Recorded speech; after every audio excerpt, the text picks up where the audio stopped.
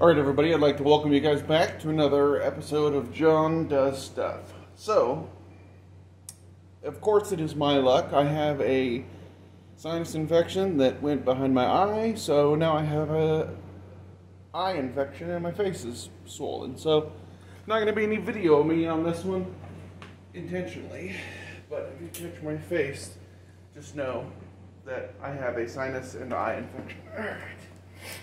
What we're going to be doing today is unboxing a Jackery outdoor battery backup.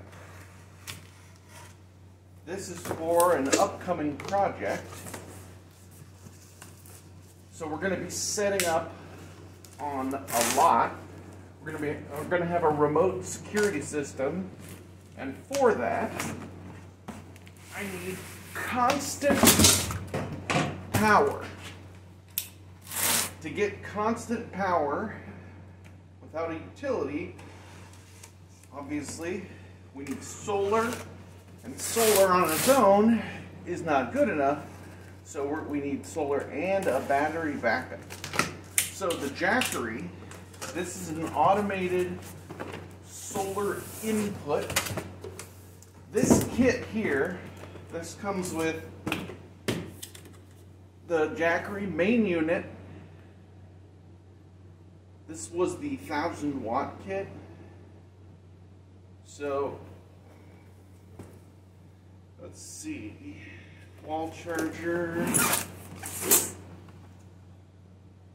See if anything specific here is on the box.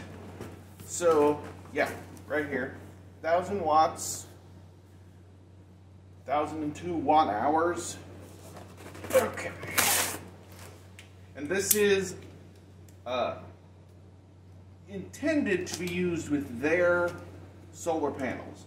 So from what I understand, not having taken a look at this yet, I'm kind of experiencing some of the intricacies.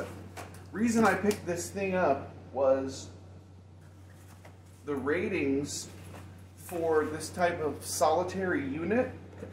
The Jackery has a very good warranty and very good ratings. I'm already impressed with the packaging.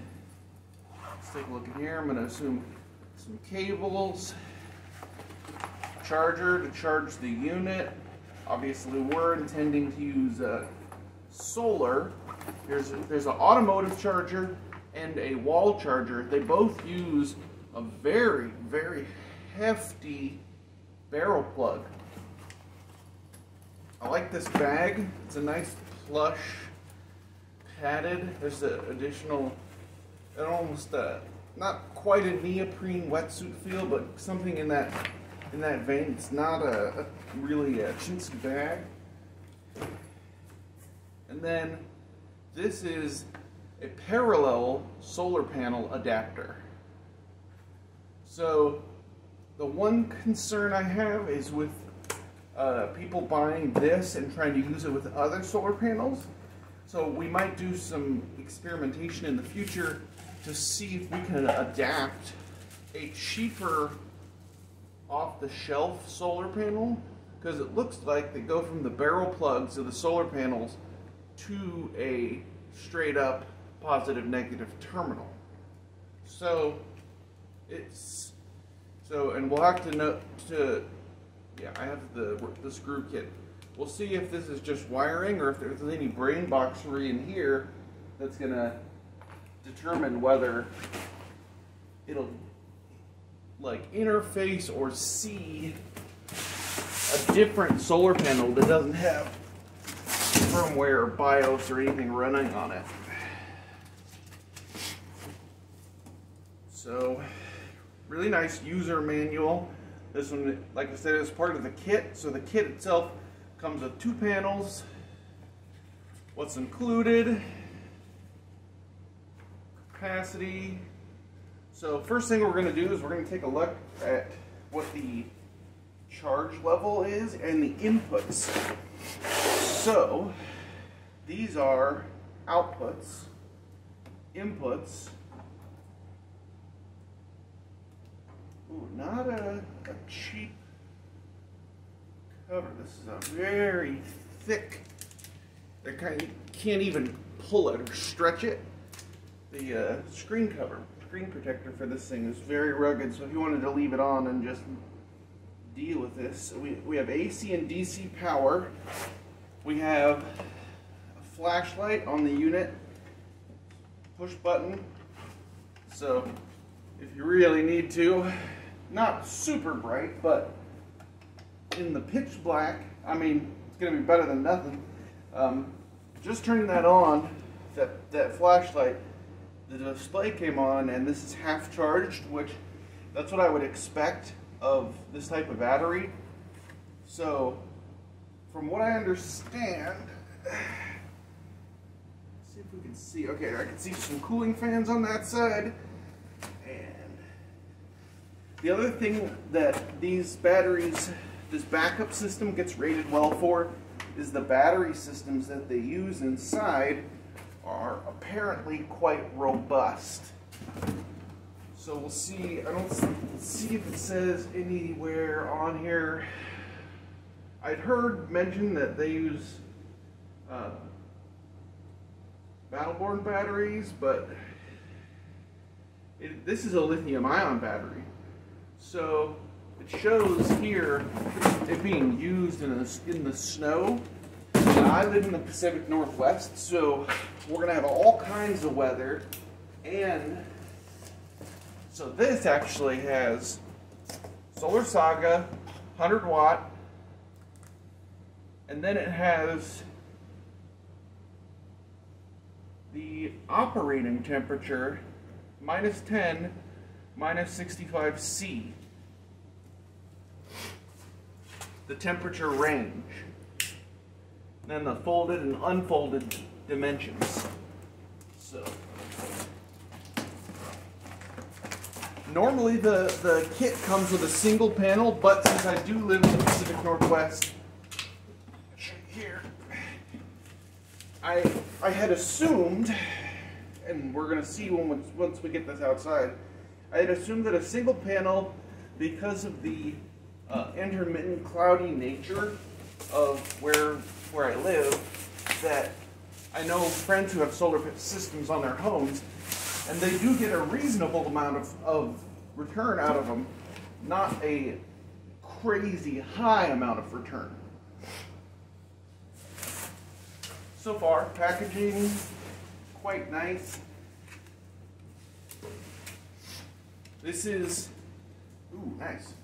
The panels themselves, they are magnetically held closed. This is a split panel with these are coated individual panels, and these are 4x4, so this is dual 4x4. So each of these outputs 100 watts.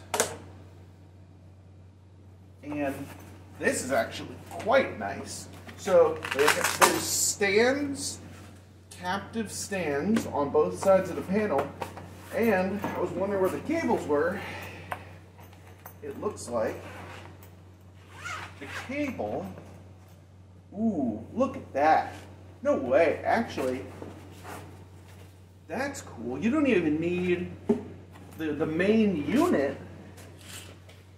The panel actually has outputs for USB and USB-C on the panel. So we're going to check that out outside and see. So it says right here, compatible with the Jackery Explorer, mobile phone, tablet, PC, and a Switch. It says game player, but it has a picture of a Nintendo Switch on it. So, straight out of the box,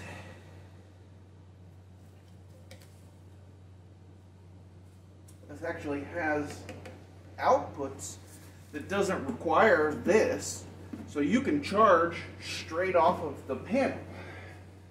Let's go ahead and get the other panel open, and then let's see what kind of reading we're getting, and then we'll transition outside.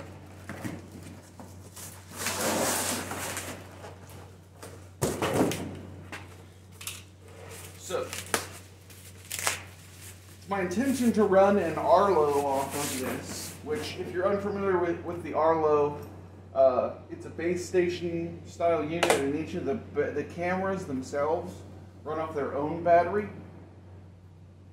or they could be hardwired with USB. So I'm going to be hardwiring the camera so I don't have to periodically go and charge them. So basically, you pull this back off here, and then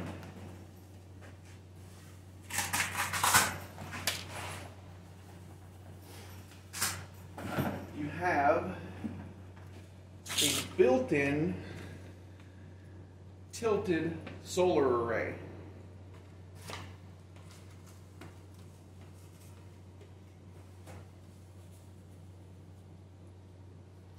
So what I'm going to do is I'm going to put both of these up, and then we're going to do this indoors for the first test and just see what this unit is outputting indoors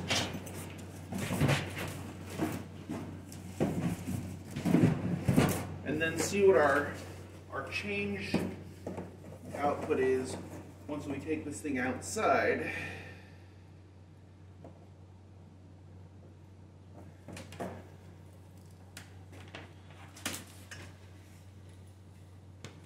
Okay, we're going to need our dual input there.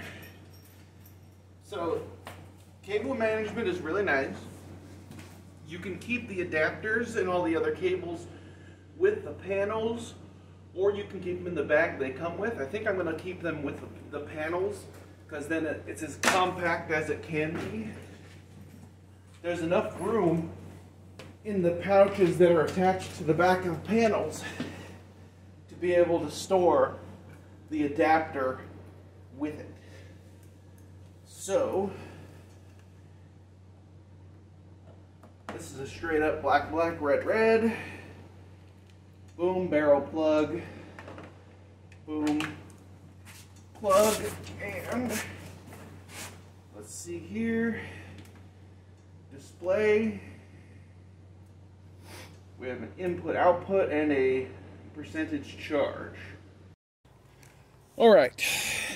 Please no judgment on the setup out here. This is just a test. So, got the unit here. Just set it right here. Plug this adapter back in.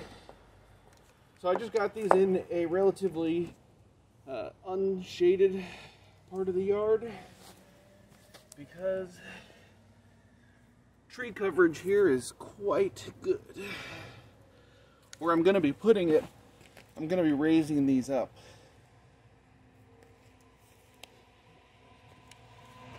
Okay, so now what are we getting?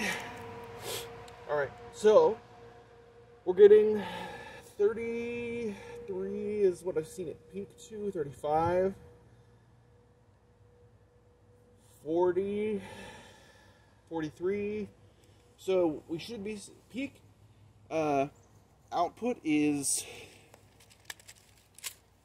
200. And obviously we're not going to get peak output because A, this Pacific Northwest, right now our sun is basically directly behind the camera right now. So it is climbing. It's in the 50s. So let's see what a single panel. So immediately it dropped down to 16. So this panel is, this is the back panel. That one's performing rather poorly. And then swap out front panel.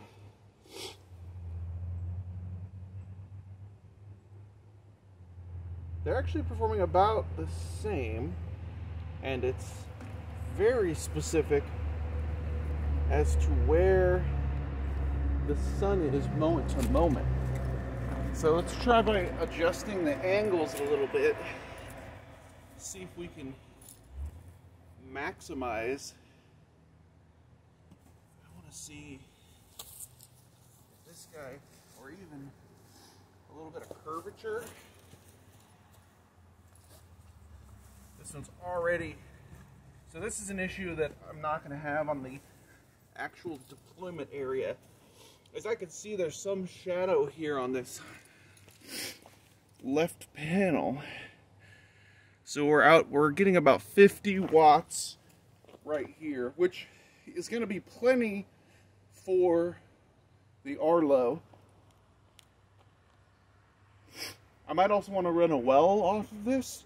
That's where it's going to be kind of questionable, running a well pump. But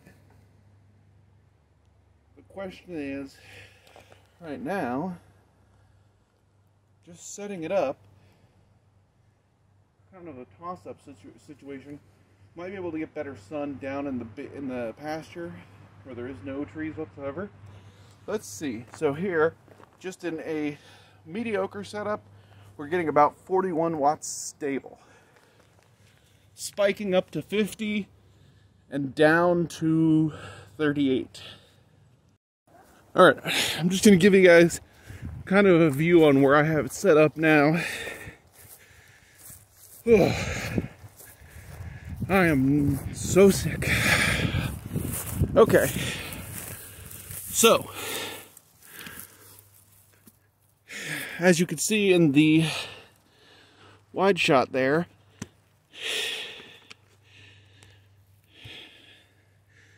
now we're getting 120 watts, which this is more the setup we're going to have when this is actually deployed. I'm going to be putting this on a shed, and these are going to be on the roof of the shed above the tree line. So 120 watts average input. Man, I am cooking here. And show you guys the sky. This is a relatively clear Washington summer day. So on a summer day where I have the panels set up just so they're not maximized in any specific way, the sun is kind of coming in at this angle right here. So let's see what kind of just a small tweak.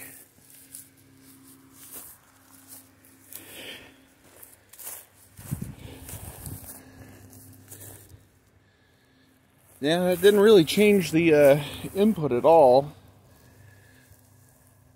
All right, so conclusion on this kit: $1,500 for 1,000 watts output, 2 pop-up modular solar panels that are generating 120 watts on average. I am reasonably impressed that in Washington, in the Pacific Northwest, that I'm getting. So let's unplug one panel. Let's see what one panel is generating. So 87 watts off of a single panel. So out of 100, I mean, these are running at about 87% efficiency, which is quite good. And I am thoroughly impressed. And the whole system can be carted around quite easily. Plug and play. So I just plugged and unplugged that panel, and then the wattage bounced right back up.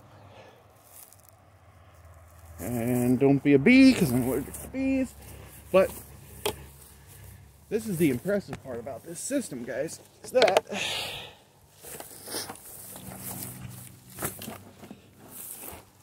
just like that, I'm carrying an entire 1,000-watt system. Alright, so I'd like to thank you guys for watching. Hit the like button, subscribe. If you guys want to stay tuned to see what I deploy this on and some testing we're going to do in the future. then stick around.